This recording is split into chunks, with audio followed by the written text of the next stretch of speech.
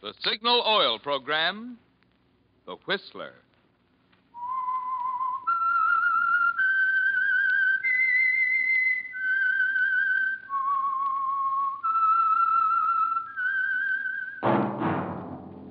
That whistle is your signal for the Signal Oil program, The Whistler.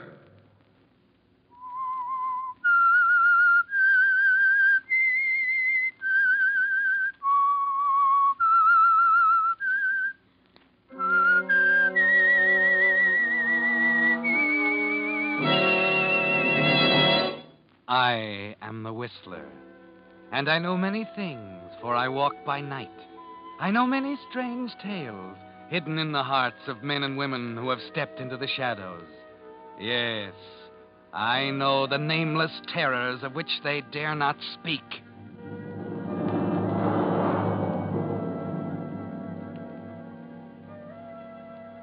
Yes, friends, it's time for The Whistler. Rated by independent research, the most popular West Coast program in radio history. And remember, let every traffic signal remind you, with new Signal gasoline, you do go farther than ever. Look for the familiar big yellow and black circle sign that identifies those popular Signal service stations in 7 western states from Canada to Mexico. And now the Whistler's strange story, Terror Stricken.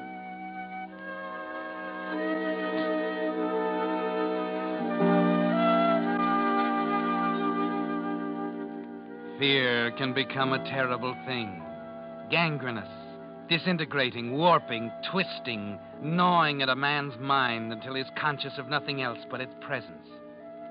That was the kind of fear that took hold of Benjamin Reynolds. And oddly enough, it was the natural outgrowth of the very thing that started him on the road to success. There was a trial, an important trial.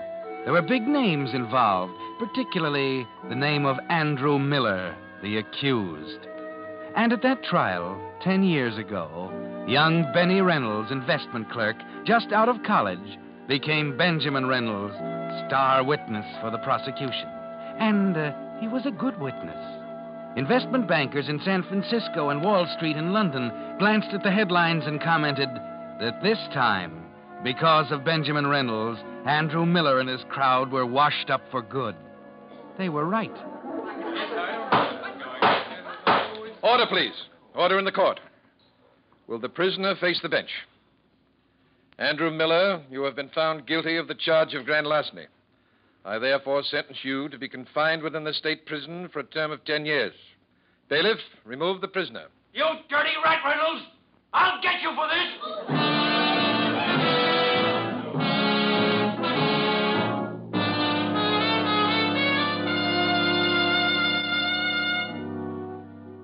Yes, Benjamin, that was the big break.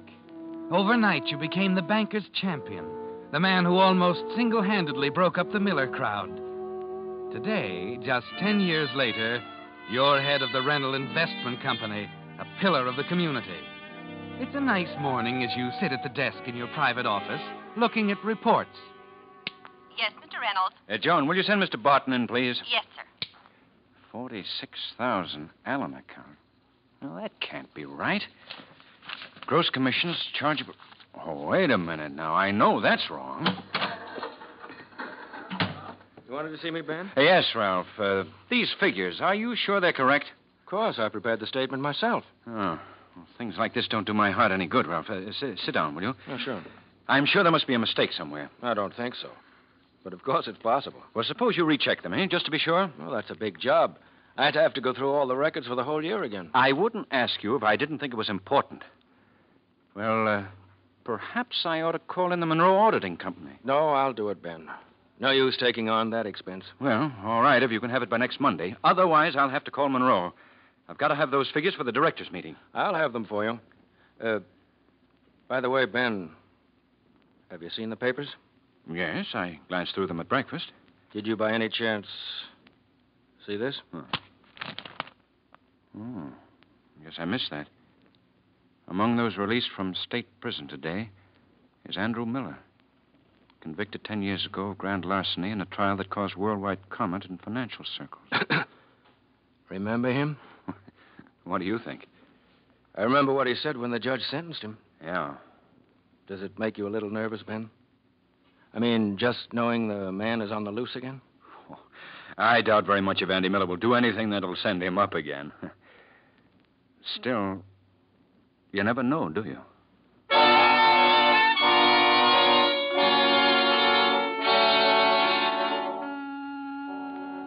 No, Benjamin, you never know, do you? Andy Miller wouldn't think of making good on his promise. Or would he?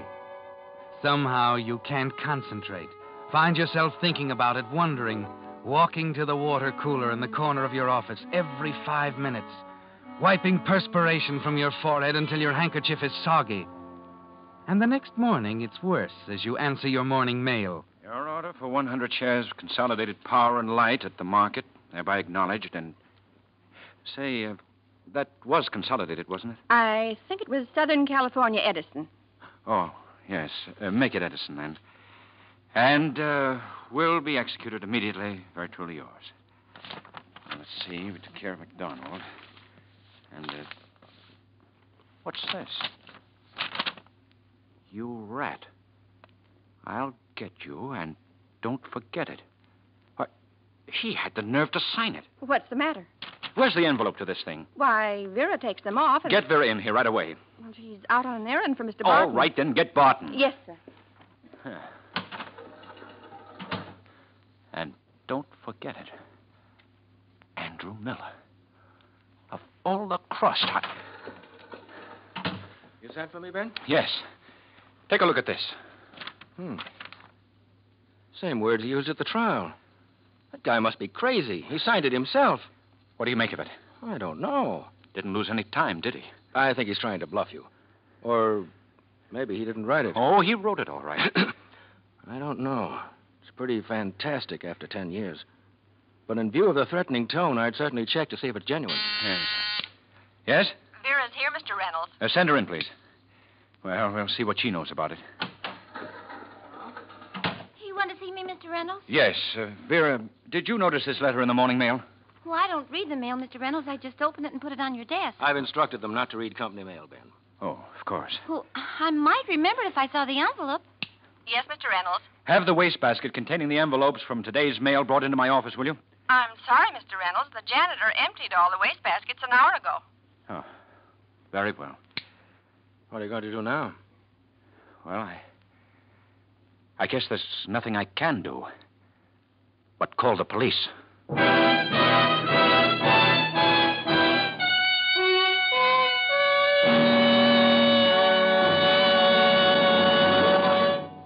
With the prologue of Terror Stricken, the Signal Oil Company brings you another strange story by The Whistler.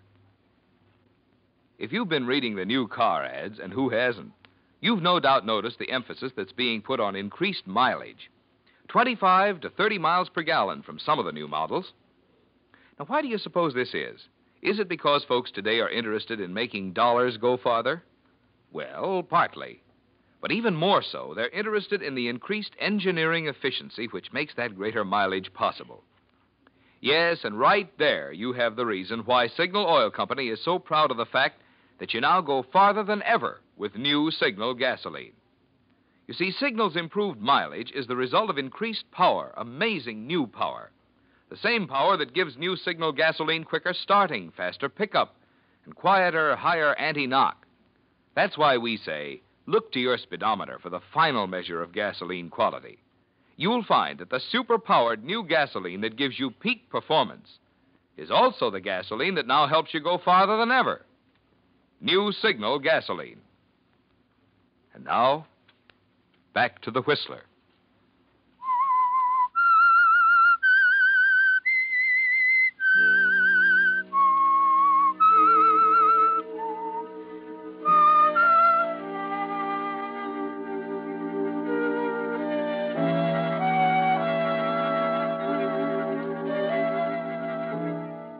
Well, Benjamin, there was a price tag on that testimony you delivered so efficiently at the trial of Andrew Miller 10 years ago, and you're beginning to pay for it now.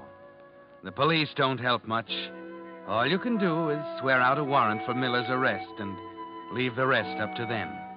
They can't do a thing about that weak heart of yours. Stop it from pounding every time someone comes to the door. And they can't bring your appetite back or help you to sleep at night. It's later than usual when you arrive at the office next day.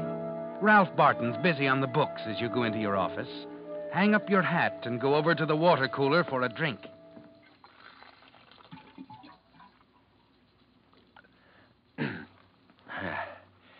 I guess I...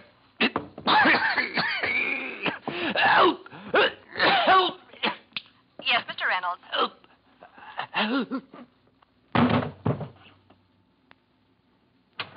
Mr. Reynolds, wait a minute. Oh, Mr. Reynolds. Vera, Dr. Crane's in the next office. Get him, hurry. Oh, yes, sure, right away. What's going on here?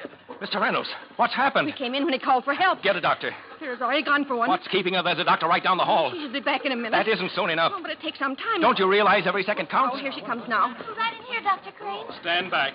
Stand back, please. Yes, give him room. Doctor, is it serious? Can't tell yet. Looks very much like some form of poisoning.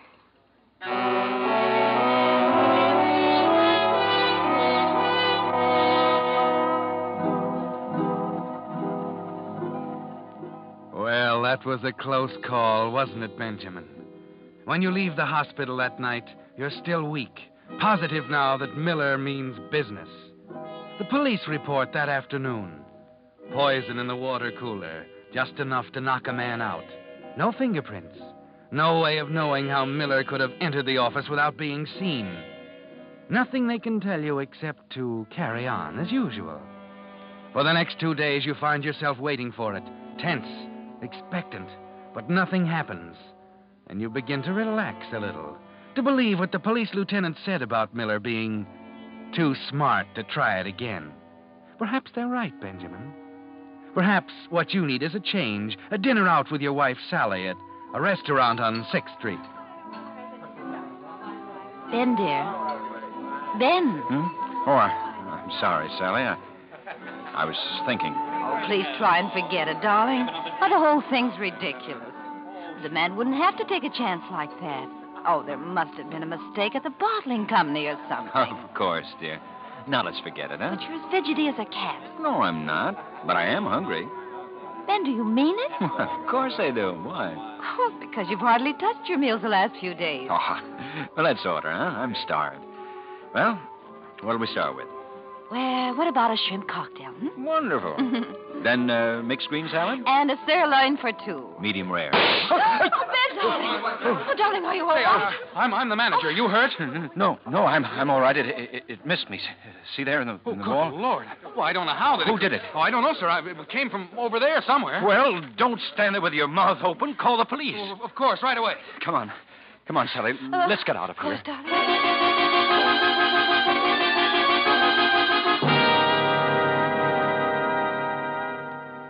Well, whoever fired that shot meant business, didn't he, Benjamin? Your heart's pounding like a trip hammer again as you walk out of the nightclub. The hole in the wall was 6 inches from your head, and that's awfully close. Your heart almost stopped, didn't it? You're terror-stricken. You jump at every sound. And then you wonder why Miller doesn't come right out and kill you. But you remember he's had 10 long years to plan his revenge. No, sudden death would be too easy. He wants to make you suffer. Of course, sleep is out of the question. Even the powders the doctor gave you have little effect on your frenzied nerves.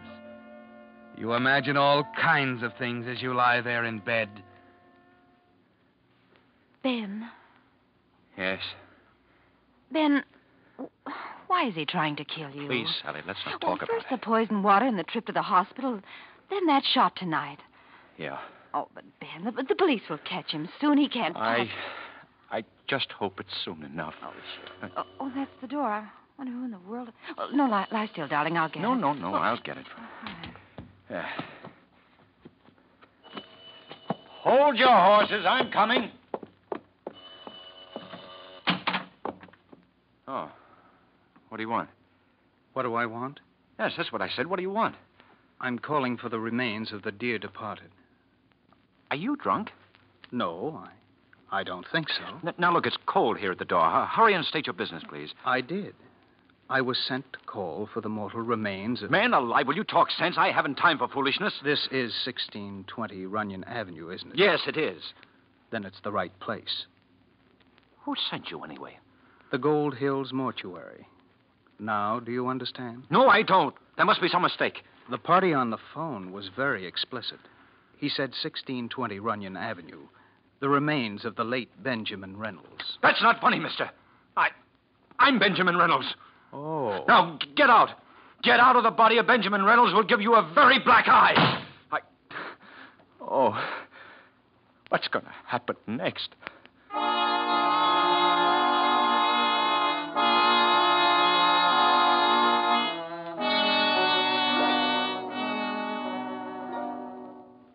How much more can you stand, Benjamin, before your heart gives out completely? You can't eat. You can't sleep. You almost jump out of your skin at the slightest sound. Miller is getting his revenge. He must be enjoying it immensely. Sally makes you rest all day Sunday, but you're still befuddled. You can't even talk straight anymore. You stutter. Monday morning, you decide to walk to the office. You want to try to think. Yes, that's it. Walk and try to think. Look out!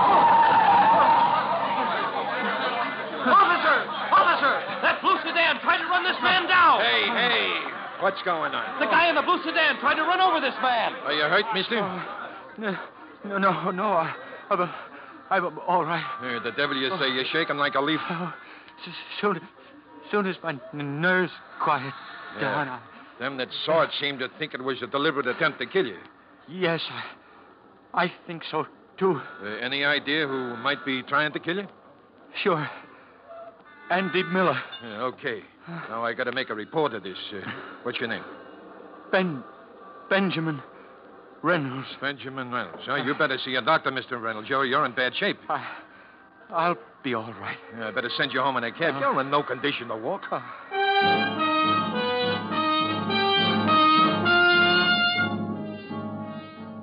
Another close call, and you're scared almost to death, aren't you?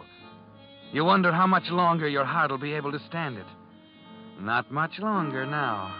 You tremble so violently you can't even light a cigarette. Even at home, you can't sit still. You pace the floor back and forth all day long until finally night comes. You can't sleep. You toss and turn. Yes, the days are bad, but the nights are filled with terror. Who's there? Bendy. I said, who's there? Oh, it was nothing, honey. What's that? What's that? Oh, stop it. Who are you? Why don't you answer? Oh, it's only the shutter. Oh, Ben, don't be so jumpy. Yes, of course. Only the shutter.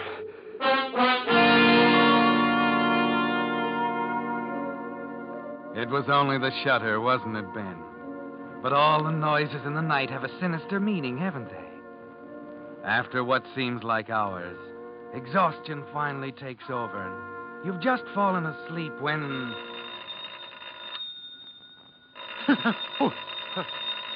Who's at the door at this hour? Ben, dear, don't be frightened, darling. It's not the door, it's the phone. Oh, the phone. Yes. Who the devil can that be? I'll give them a piece of my mind. Hello.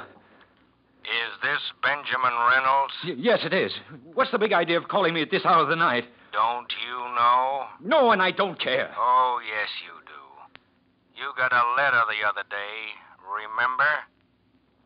Andrew Miller. Why, how'd you guess? I'm going to get you, remember? Say, wait a minute. You haven't much time left to live, Wait. Reynolds. It's coming tomorrow. But, hello? Oh, hung up. Oh. Operator, Trace that call quick, please. what is your number? Morningside 1024. And hurry, please. 1 moment, please. Oh, hurry. What number did you call? I didn't call any number. They called me. Do you know the other party's number? No, I don't. That's why I asked you to trace the call. Please hurry. There is no one connected with your number now. I know. They hung up. Can't you hurry? I want to trace the call that was connected with his phone. Please. I'm sorry, but after the other party has hung up, it is impossible to trace the call. Oh, very well. Say, I wonder if my hunch... Hey. I'll see.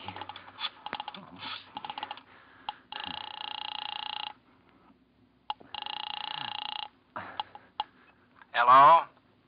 Hello, Barton. This is Reynolds. What the deuce makes you call me at this time of the night? Barton. Andrew Miller called. He said I haven't much time to live. Is that so? Yes, and I'm at my wit's end. What can I do? He's coming here, Ralph. Lord knows what he'll do to me. What do you mean he's coming there? Well, he just told me. You can't take this much longer, Ben. Why don't you call the police? Well, I've called the police a dozen times. I tell you, Miller's too clever for them, Ralph. Then there's only one thing to do.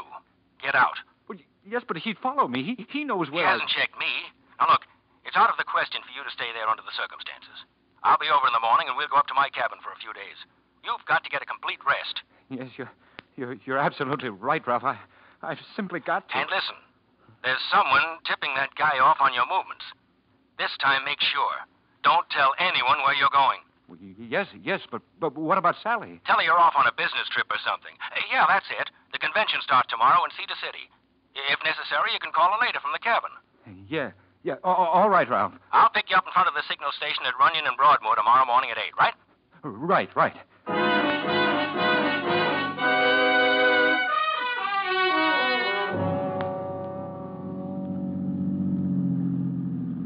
How much farther, Ralph? About 14 miles. Hey, the old heart's banging away again. Doctor said 6,000 feet was my limit, you know. Well, we'll stay pretty well under that, boy. Oh, good. Boy, look at that view. You can see all the way back to... What's the matter? So that's strange. There's that car again. You don't suppose he's following us, do you? Oh, probably one of the natives. I don't know. Wait a minute. You don't think Miller... You're sure you didn't tell anyone where you were going? Well, positive. I will have to call Sally later, though. Yeah, sure. Hey, here's the spot where I always stop. You can get a good view clear back to the valley. How about it? Oh, great.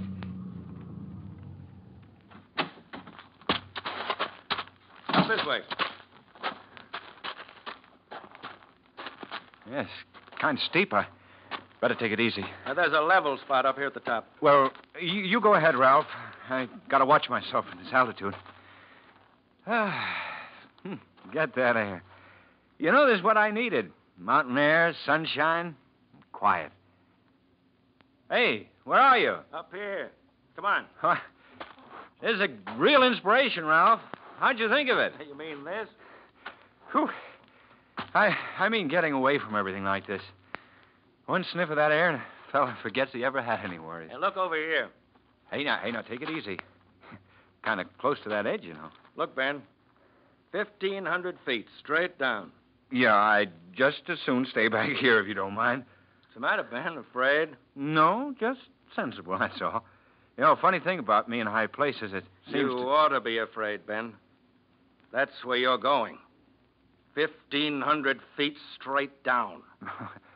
What? Well, that's good. 50. You're serious, aren't you? I'd hate to have you call in the auditors, Ben. I was afraid that was it. There was something wrong with those figures. Yes, there was. But I learned something from Andy Miller. You're not going to be around to testify. You're going to have a dizzy spell. And they're going to find you 1,500 feet down there on those rocks.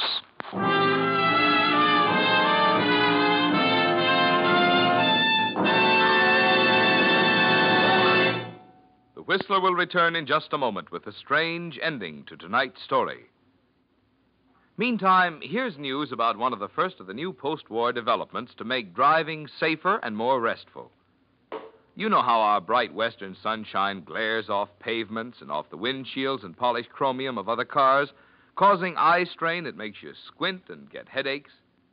Well, during the war, the Army and Navy used a new principle of glare control. It's called Polaroid. And unlike old-fashioned colored filters that darkened everything and changed the colors of flowers and scenery, Polaroid is as clear and colorless as your own windshield. But look through the Polaroid, and presto, all glare is gone. Now, here's the good news. This same Polaroid principle has been made into a visor for your car, and they're for sale for the first time on the Pacific Coast at your Signal dealers. The Polaroid visor snaps onto your present visor in a jiffy. It's smart-looking, and it flips out of the way when you're not using it. If it's sunny tomorrow, drive into your Signal dealers for a demonstration. When you see the wear and tear it saves on your eyes, my bet is you'll want to buy one of these Polaroid visors now to make your summer driving more pleasant. And now, back to the Whistler.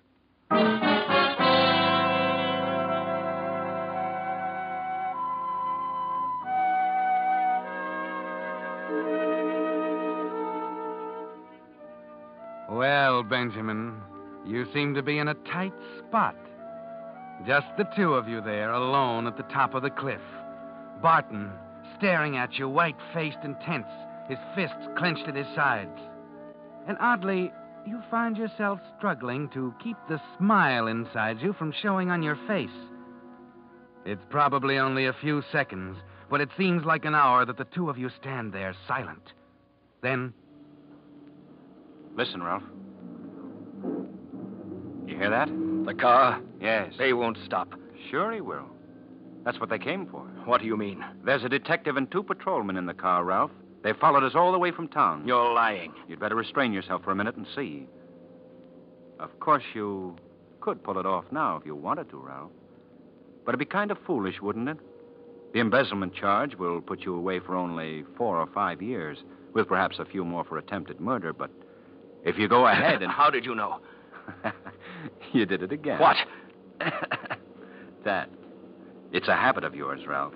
Every time you're about to say something important, you clear your throat. Like that. That's why it hit me between the eyes last night when you called me and said, I'm going to get you. Remember? Come on, Ralph. Let's walk down to the road. We'll save the policeman a few steps.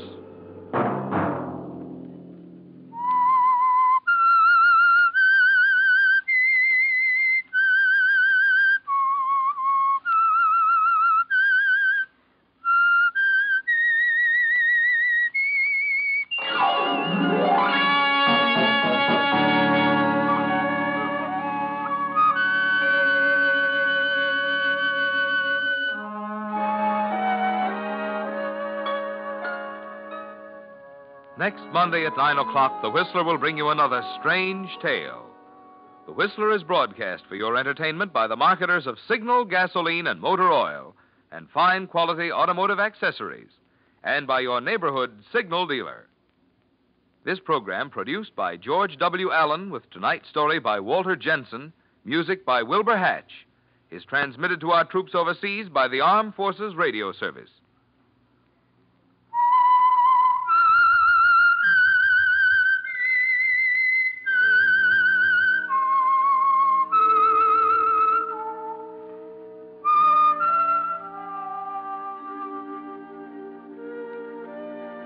That whistle is your signal for the Signal Oil program, The Whistler. This is Marvin Miller speaking, reminding you to look for those familiar yellow and black circle signs that identify those popular Signal oil stations in 7 western states from Canada to Mexico.